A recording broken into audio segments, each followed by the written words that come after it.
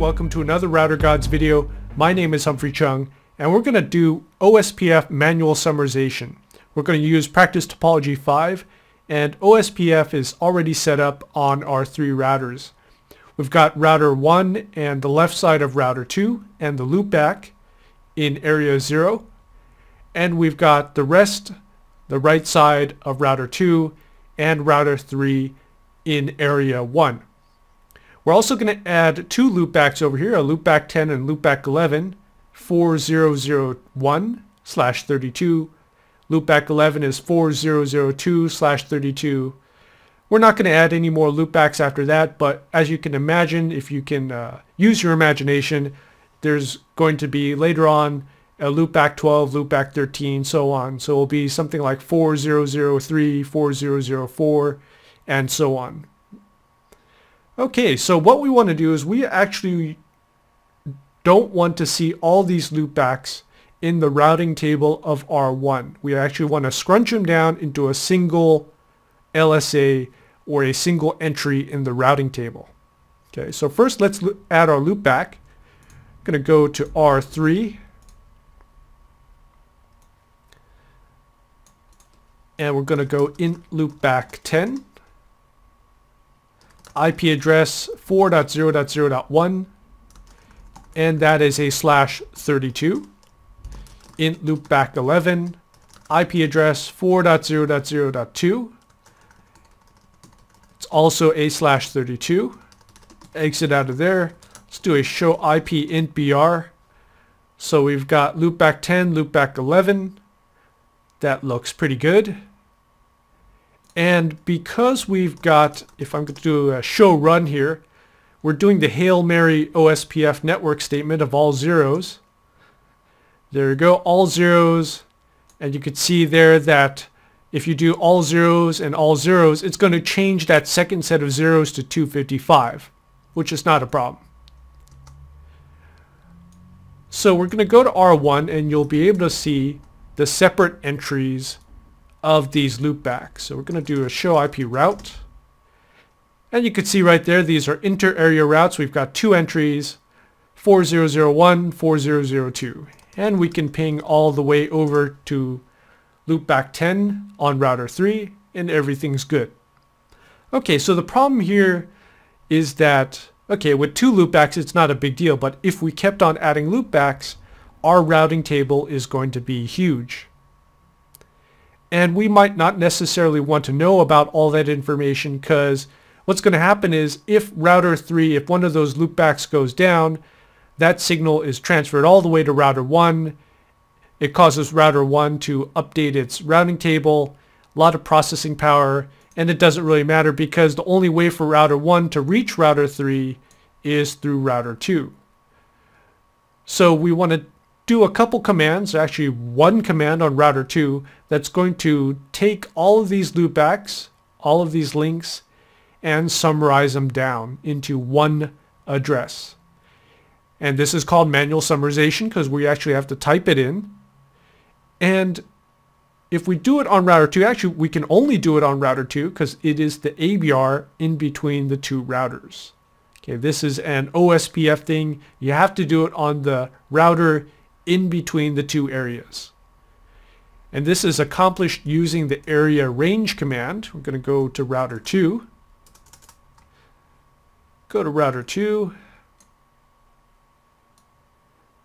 And we're going to go into conft router OSPF 1 area range, do a question mark,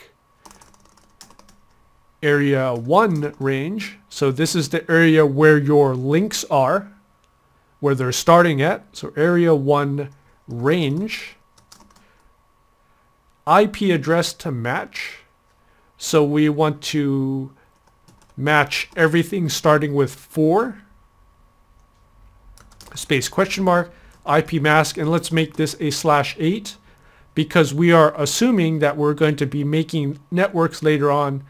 So 400.3, 400.4, we're going to go all the way up to 400.255.255.255, right? Or actually it would probably be 254.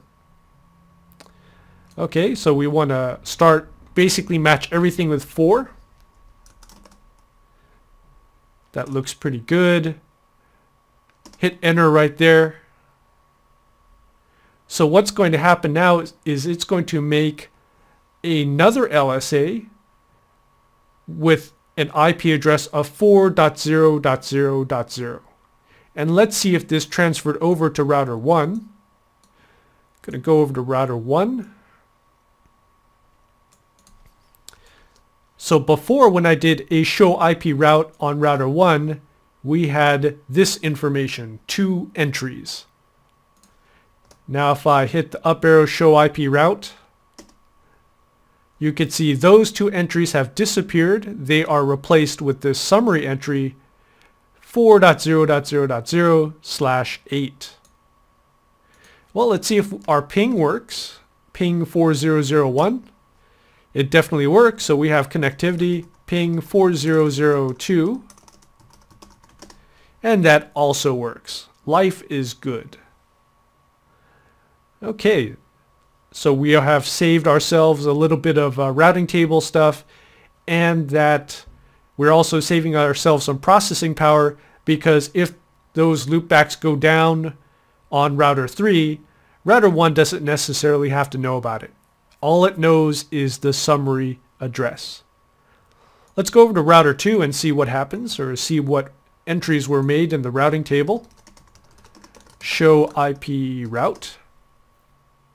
And you can see here on router 2, it made a summary.